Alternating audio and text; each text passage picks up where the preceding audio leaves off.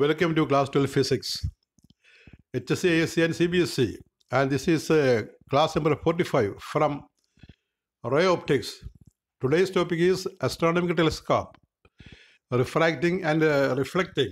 അപ്പോൾ ഇത് class 12 physics ആണ്. CBSC, HSC, ISC സ്റ്റുഡൻസിന് പഠിക്കാവുന്നതാണ്. ഇത് class number 45 astronomical telescope, refracting one and reflecting one from ray optics. Ray ഓപ്റ്റിക്സിലെ astronomical telescope എന്ന് പറയുന്ന ടോപ്പിക്കാണ് പറയുന്നത്. രണ്ട് തരം ടെലിസ്കോപ്പ്. അപ്പോൾ ഒന്നാമത്തെ അസ്ട്രോണമിക്കൽ ടെലിസ്കോപ്പ് റിഫ്രാക്റ്റിംഗ് ആണ്. അതിൻ്റെ ray ഡയഗ്രമാണ് വരച്ചിരിക്കുന്നത്.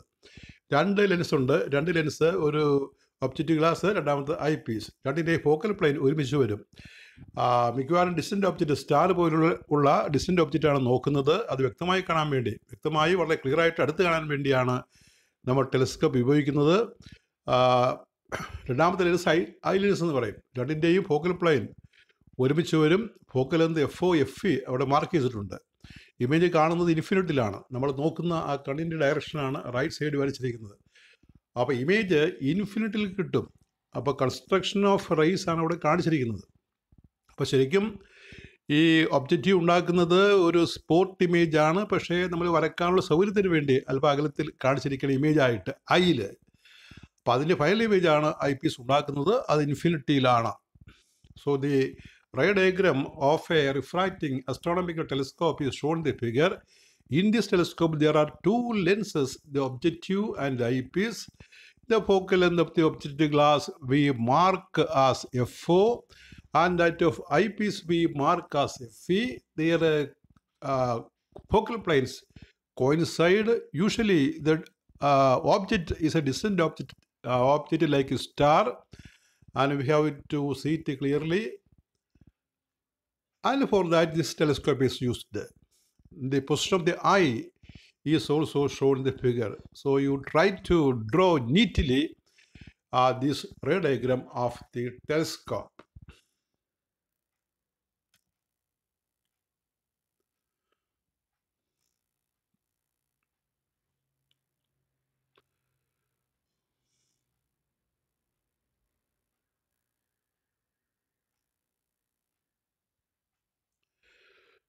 It is an instrument for observing very distant objects. വളരെ അകലെയുള്ള വസ്തുക്കളെ കാണാൻ വേണ്ടി ഉപയോഗിക്കുകയാണ്. Example star. It consist of an objective of large focal length and aperture and an eyepiece. They are fitted at the ends of a tube and the distance between them is adjustable. അപ്പോൾ ഒരു ട്യൂബിനകത്ത് നമ്മൾ രണ്ട് lens adjust ചെയ്യാണ്. ഒന്ന് objective എന്ന് പറയും, രണ്ടാമത്തെ I Ps. അവ തമ്മിലുള്ള ദൂരം ക്രമീകരിക്കാവുന്നതാണ്. Adjustable distance.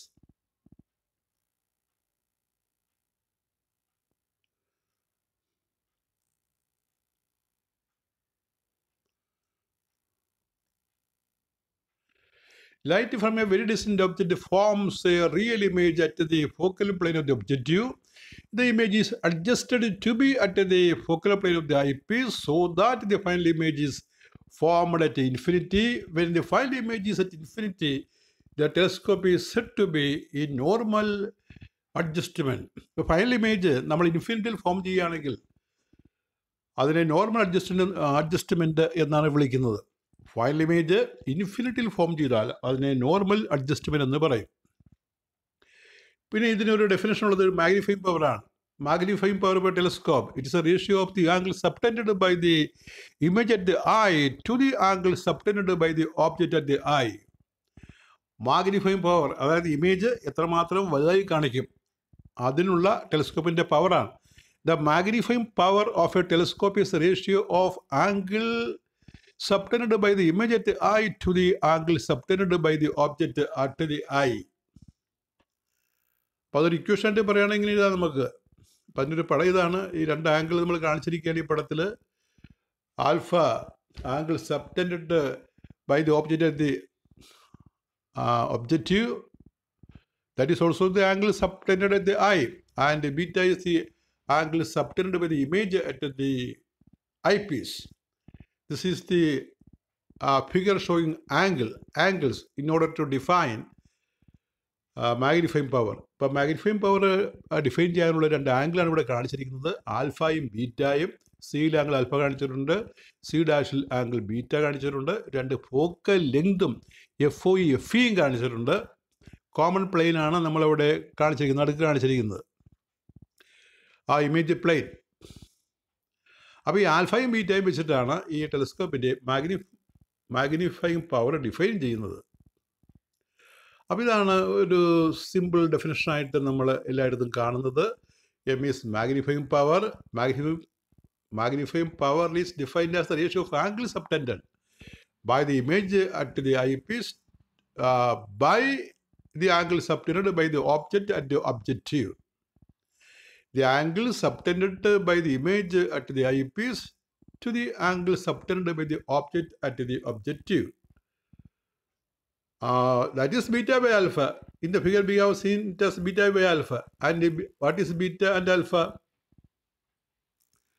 You look at the figure. Beta is, we write beta is tan beta, or we write arc by radius. That is beta is equal to IB by FA. Alpha is equal to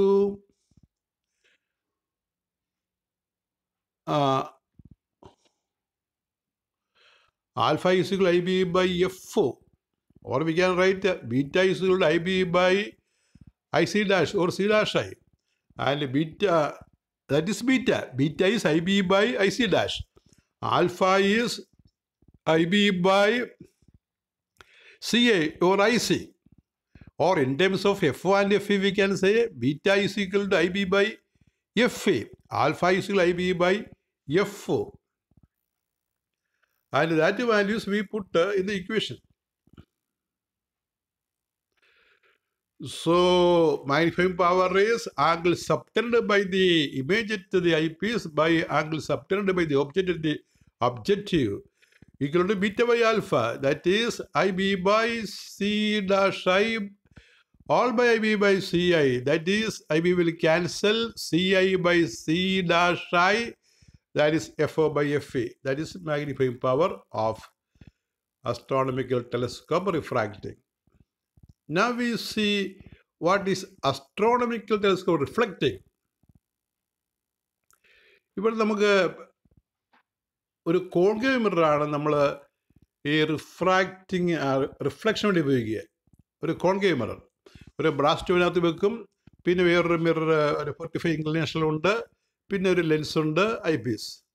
അപ്പോൾ light from A point on A star, അപ്പോൾ സ്റ്റാറിൽ നിന്ന് light വന്ന് concave മിററിൽ വീഴുന്നത്. അപ്പോൾ ഒബ്ജക്റ്റീവിന് പകരം നമ്മൾ concave മിററാണ്. പിന്നെ I Ps ഉണ്ട്. അപ്പോൾ ഐ പീസിലേക്ക് പോകുന്ന മുമ്പ് ഒരു മിറർ വെച്ച് റിഫ്ലക്റ്റ് ചെയ്തിട്ടാണ് പോകുന്നത്. എന്നിട്ട് അവസാനം ഇമേജ് നമ്മുടെ കണ്ണിൽ പതിക്കും. ഇതൊരു ട്യൂബിനകത്ത്, ഒരു ബ്രാസ് ട്യൂബിനകത്താണ് ക്രമീകരിക്കുന്നത്. അപ്പോൾ ഇവിടെ രണ്ട് ലെൻസ് ഇല്ല, ഒറ്റ ലെൻസ് മാത്രം, ഐ പീസ് മാത്രം ഒബ്ജക്റ്റീവായിട്ട് ഒരു കോൺകേവ് മിററാണ്. അത് വളരെ അപ്പർച്ചർ കൂടുതലുള്ള ഒരു കോൺകേവ് മിററാണ് ഉപയോഗിക്കുന്നത്. അപ്പോൾ അതിൻ്റെ ഡയഗ്രം വരയ്ക്കണം. അപ്പോൾ അതിനെപ്പറ്റി വളരെ കുറച്ച് കാര്യങ്ങൾ പറയുന്നുള്ളൂ. If a bright image with fine details is necessary, the telescope objective should be of large aperture. എല്ലാ ഡീറ്റെയിലും ഇല്ല, ഒരു ബ്രൈറ്റ് ഇമേജ് കിട്ടണമെങ്കിൽ ഒബ്ജക്റ്റീവ് ഗ്ലാസ്സിന് നല്ല അപ്പർച്ചർ വേണം. Construction and mounting of lens of large aperture is impracticable. വലിയ വിസ്താരമുള്ള lens നിർമ്മിക്കുക, അത് fit ചെയ്യുക അല്പം പ്രയാസമുള്ള കാര്യമാണ്. Further, in a refracting system, there is always loss of light by absorption. ലെൻസുകൾ ലൈറ്റ് അബ്സോർബ് ചെയ്യാം. For these reasons, large astronomical telescopes are designed to have a concave or parabolic mirrors as objective. അതുകൊണ്ട് lens മാറ്റി ഒരു concave മിററോ അല്ലെങ്കിൽ parabolic മിററോ നമ്മൾ ഒബ്ജക്റ്റീവായിട്ട് ഉപയോഗിക്കാറുണ്ട്. അങ്ങനെ നിർമ്മിക്കുന്നതാണ് ഈ reflecting astronomical telescope. By using mirrors, chromatic aberration is completely eliminated. Mirrors ഉപയോഗിച്ചാൽ chromatic aberration ഒഴിവാക്കാം, പരാബോളിക് ആണെങ്കിൽ സ്പെറിക്കൽ അബറേഷനും ഒഴിവാക്കാവുന്നതാണ്. അപ്പോൾ ഇത്രയും പറഞ്ഞതിൽ നിന്ന് രണ്ട് ക്വസ്റ്റ്യൻ ഇവിടെ കൊടുക്കുകയാണ്. സിമ്പിൾ ക്വസ്റ്റ്യൻസ് ആണ്, അത് വായിച്ചാൽ മനസ്സിലാകും.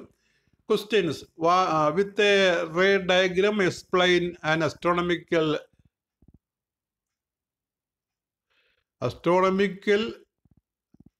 റിഫ്രാക്റ്റിംഗ് ആണ് കേട്ടോ, സ്പെല്ലിംഗ് ഇവിടെ മാറിപ്പോയി. Refracting ടെലസ്കോപ്പാണ്. Refracting telescope. U correct, not refrigerator. Refracting telescope. Question number 2, give the ray diagram of astronomical reflecting telescope. ഇപ്പോൾ മുകളിലത്തെ വാക്ക് തീർച്ചയായിട്ടും റിഫ്രാക്റ്റിംഗ് എന്ന് തിരുത്തണം. Correct the word as refracting. ഇനി 1-2 ഷോർട്ട് ആൻസർ ക്വസ്റ്റ്യൻ കൂടി ഇവിടെ കൊടുക്കുകയാണ്. നിങ്ങൾക്ക് അറിയാവുന്ന സിമ്പിൾ ക്വസ്റ്റ്യൻസ് ആണ്, അപ്പോൾ അതൊന്ന് വായിച്ച് പഠിക്കാൻ വേണ്ടി കൊടുക്കുകയാണ്. ഡിസ്റ്റിങ്വിഷ് ബിറ്റ്വീൻ എ ടെലസ്കോപ്പ് അല്ലെ മൈക്രോസ്കോപ്പ്. ചെറിയ ക്ലാസ്സിൽ പോലും ചോദിക്കുന്നതാണ്. Distinguish between A telescope and microscope. Microscopes എന്ന് വേണം. Are used to increase the visual angles of those objects which are near but tiny. വളരെ അടുത്തുള്ള സൂക്ഷ്മ വസ്തുക്കളെ വ്യക്തമായിട്ട് കാണാൻ വേണ്ടി ഉപയോഗിക്കുന്നതാണ്, വലുതാക്കി കാണാൻ വേണ്ടി ഉപയോഗിക്കുന്നതാണ് microscope. ടെലിസ്കോപ്സ് are used to increase the visual angles of those objects which are large but far away. വളരെ അകലെയുള്ള, നമുക്ക് ചെറുതായിട്ട് തോന്നുന്ന സ്റ്റാർ പോലെയുള്ള വസ്തുക്കളെ അടുത്ത് വ്യക്തമായിട്ട് വലുതാക്കി കാണിക്കാൻ ഉപയോഗിക്കുന്നതാണ് ടെലിസ്കോപ്പ്.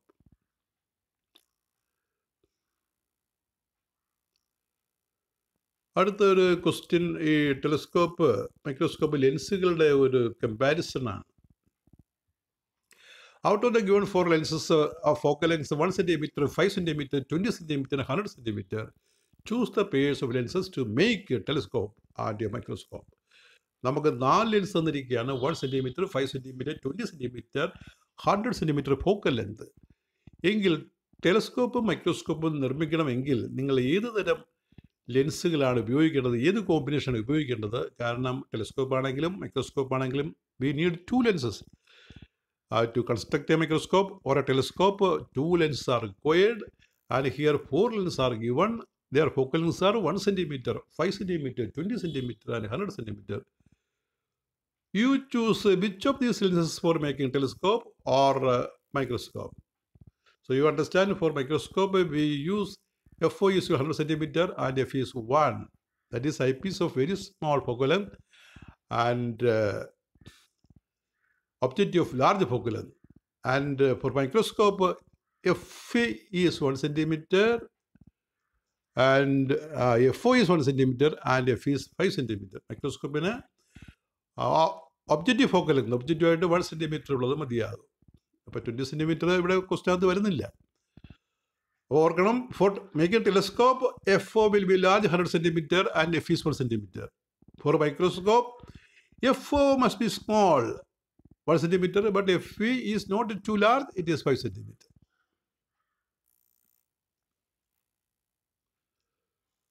അടുത്തൊരു question, distinguish between magnifying power, define the magnifying power of an optical instrument. ഒരു ഒപ്റ്റിക്കൽ ഇൻസ്ട്രുമെൻറ്റിൻ്റെ മാഗ്നിഫൈങ് പവർ ഡിഫൈൻ ചെയ്യാൻ. Define magnifying power. The magnifying power of an optical instrument is defined as the ratio of the angle subtended by the image to the angle subtended by the object when both are kept at the least distance of distinct division. By least distance of distinct division നിങ്ങൾക്ക് അറിയാവുന്നത് 25 cm ആണ്. ഈ 25 cm-ലാണ് നമ്മൾ image കാണുന്നത്. The magnifying power of an optical instrument is defined as the ratio of the angle subtended by the image to the angle subtended by the object when both are kept at the least distance of distinct vision. അപ്പോൾ രണ്ടും least distance of distant vision ആണെങ്കിൽ അവ കണ്ണിൽ subtend ചെയ്യുന്ന ആംഗിൾസിൻ്റെ ratio, അതിനെയാണ് നമ്മൾ ഈ magnifying power എന്ന് വിളിക്കുന്നത്. Question, define resolving power of an instrument. Resolving power എന്ന് പറയുന്നത് എന്താണ്? അപ്പം മാഗ്നിഫൈങ് പവർ വലുതാക്കി കാണിക്കാനുള്ള ഒരു ടേമാണ്. ഇമേജ് എത്രമാത്രം വലുതാകും എന്നുള്ളതിനെ കാണിക്കുന്നതാണ്. റിസോൾവിംഗ് പവർ കുറച്ചുകൂടി വ്യത്യാസമുള്ളൊരു ടേമാണ് resolving power. Resolving power of an optical instrument is its ability to form clear and separate two very close objects. രണ്ട് വളരെ തൊട്ടടുത്തുള്ള രണ്ട് വസ്തുക്കൾ, ഇമേജുകൾ വ്യക്തമായും വേർതിരിച്ചും ഡിസ്റ്റിങ്ക്റ്റ് ആൻഡ് സെപ്പറേറ്റ് ആയിട്ട് കാണിക്കാനുള്ള ഉപകരണത്തിൻ്റെ കഴിവിനെ വിളിക്കുന്ന പേരാണ് അതിൻ്റെ റിസോളിയം power. Solium power of an optical instrument is its ability to form clear and separate two very close objects. ഇപ്പം രണ്ട് ഒബ്ജക്ട്സിൻ്റെ ഇമേജ് സെപ്പറേറ്റ് ആയിട്ട് ക്ലിയർ ആയിട്ട് കാണിക്കണം. ആ കഴിവാണ് ഇൻസ്ട്രുമെൻറ്റിൻ്റെ റിസോളിയം പവർ എന്ന് പറയുന്നത്. With this, the 45th class is over. We continue our class. Thank you very much.